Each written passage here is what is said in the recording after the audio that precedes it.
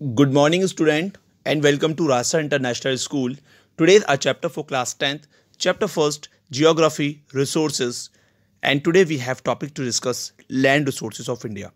आज जो हमारा चैप्टर है वो क्लास 10th के लिए है, चैप्टर फर्स्ट भूगोल, जिसमें हम बात करेंगे स्रोत यानी जो रिसोर्सेस हैं, जो हमें स्रोत मिलते हैं, जो रिसोर्सेस हैं। और आज जो हमारा टॉपिक है लैंड रिसोर्सेस ऑफ इंडिया, यानी भारत में जो एक भूमि है वो कितनी है और हमारे लिए कितनी इंपॉर्टेंट है और कहाँ कहाँ पे किस तरीके की भूमि भारत में मिलती है। तो today we are going to discuss the topic land resources of India. How many usable land resources we have in India. Look at the topic land resources of India. Land is the most important natural resources. The most important feature of land is that supply it's limited of the fixed factor of production. So it is very important to use the available land for the various purpose with the careful planning. Land is the most important factor of production because it is support all economic activities. It support natural vegetations, wildlife, human life, transport and communication system. अब हम बात करते हैं, देखिए land resources की। तो जो land है, जो भूमि है हमारी, जो मतलब एक तरीके से हर जगह जो ज़मीन होती है बहुत इंपॉर्टेंट होती है। और सबसे बड़ी बात, ज़मीन का जो एक क्राइटेरिया होता है बिल्कुल फिक्स होता है। अगर इतनी ज़मीन है तो इतनी ही रहेगी, ना तो वो बढ़ेगी और ना घटेगी, है ना। मान लीजिए किसी का घर है या किसी की 2 स्टोरी बिल्डिंग है या मल्टी स्टोरी बिल्डिंग, या मतलब एक अपार्टमेंट है या एक छोटी सी एक हट है एक झोपड़ी है, तो क्या वो बढ़ जाएगी? अगर वो पत्थर की बनी हुई है, उतनी जगह हमने जितनी जगह हमने उससे कवर की हुई है, तो क्या वो बढ़ जाएगा? अपने आप बढ़ेगी बाय द नेचर? नहीं, ये एक फिक्स रिसोर्सेस है, तो ये कभी नहीं बढ़ेगा। तो इसीलिए हमारे पास जितनी भी इंडिया में जितनी भी हमारे पास ये लैंड है, हमें उसका एक बहुत ही केयरफुली हमें यूज़ कर। Land is the most important factor of the production because it support the all economic activities. और ये जो लैंड है वो एक तरीके से बहुत ज्यादा इंपॉर्टेंट फैक्टर है, क्योंकि जितनी भी इकोनॉमिक सेक्टर है, मतलब अगर हम बात करते हैं जितना भी इकोनॉमिक सेक्टर, मतलब जो इकोनॉमिक्स जो है, मतलब जैसे कि हमारे जो भी बिजनेस हैं वो सब कहाँ होते हैं? वो सब लैंड पे होते हैं, है ना। जितने भी बिजनेस है वो सब कहाँ होंगे? वो सब लैंड पे होते हैं। तो इसलिए बहुत ज्यादा इंपॉर्टेंट है। It support the natural vegetation. अगर हमें खेती करनी है तो अभी हम लोग कहाँ करेंगे? एक खेत लेंगे, वहां करेंगे।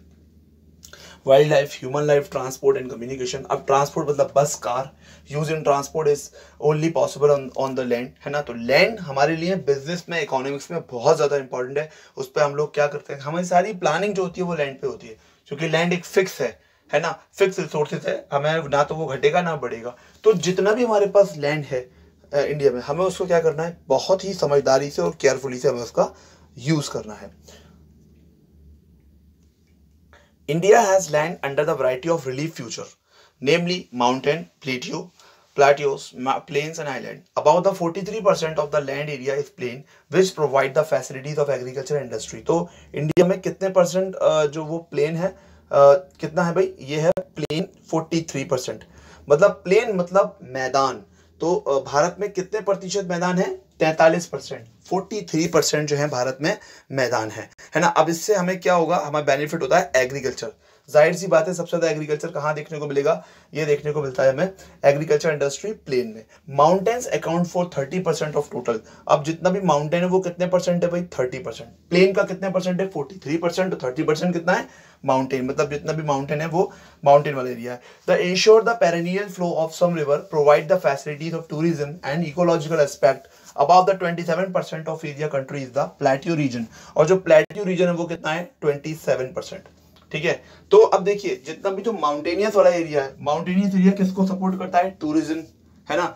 जो जितना भी जो टूरिज्म इंडस्ट्रीज है, रिवर है, जितनी भी पेरिनियस रिवर हैं, जो पहाड़ों पे से नदियां बहती हुई आती हैं, वो सब इन सब चीज़ों को सपोर्ट करती हैं। और उसके बाद जो बचता है वो 27% वो होता है प्लेटियो। अब प्लेटियो रीजन किस लिए इंपॉर्टेंट है? प्लेटियो रीजन जो इंपॉर्टेंट है वो इंपॉर्टेंट है फॉसिल फ्यूल के लिए। आप जितने भी प्लेटियो वाले एरिया देखेंगे वो वहाँ पे सबसे ज्यादा आपको क्या देखने को मिलेगा? फ्यूल। तो प्लेटियो रीजन कितने परसेंट है? 27%। प्लेन कितने परसेंट है? 43%। और माउंटेन कितने परसेंट है? माउंटेन है 30%। तो ये है लैंड रिसोर्सेज। हमारे इंडिया में कितने टाइप की लैंड रिसोर्सेज है, हम इसका किस तरीके का अब हमें यूज करना है, अब हम इसके नेक्स्ट टॉपिक पे देखेंगे। Now look at the topic.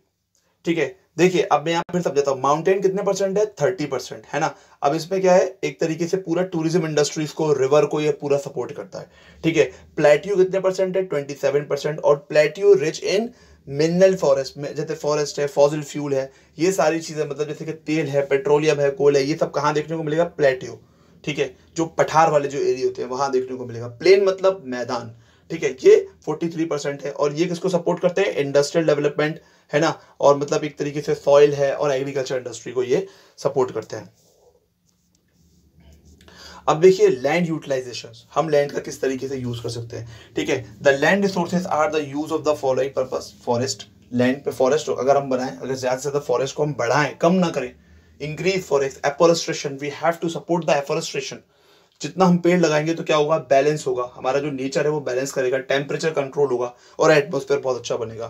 फिर उसके बाद land not available for कल्टिवेशंस, baron and Westland, ऐसी लैंड जो कल्टिवेशन के लिए बिल्कुल जरूरी मतलब नहीं है तो उसको हम बनाएं। बैरन लैंड एंड वेस्टलैंड, ये काउंट करें कि हमारे पास कितनी बैरन लैंड है, मतलब सूखी बंजर जमीन जिसपे कोई खेती नहीं हो सकती। Land put to non agriculture uses, buildings, roads and factories etcetera. और जो ऐसी लैंड जिसको हम लोग एग्रीकल्चर में यूज में ना लेके बिल्डिंग्स का यूज कर रहे हैं, एग्रीकल्चर का यूज कर रहे हैं। Other uncultivated lands like excluding fellow lands, permanent pasture and grazing land, ऐसी लैंड जो वहाँ पे बिल्कुल एक मैदान है, घास के मैदान है। Land under the मेजरेनियस tree crops grooves are not include the नेट्सोन area, मतलब ऐसे एरिया जहाँ पे हम लोग कोई खेती नहीं कर रहे, कोई उगाई नहीं कर रहे, तो वहाँ क्या है? वो ऐसे एरिया जहाँ पे सिर्फ ट्री है, पेड़ ही है ना। Next, the कल्चरेबल्स waste land left cultivated more than the 5 agriculture years. तो अब एक तरीके से मतलब ये हमारे पास एक यूटिलाइजेशन, हमारे पास ये डेटा है कि इतनी जमीन हमारे पास है। आज हमने इस चैप्टर में समझा कि हमारे पास कितने तरीके की मतलब लैंड है और कितना परसेंट जो प्लेट्यू है, कितने परसेंट मतलब माउंटेन है, कितने परसेंट प्लेन है। I hope you like this video. We will upload some more new topic of this chapter. Till then stay safe and good bye.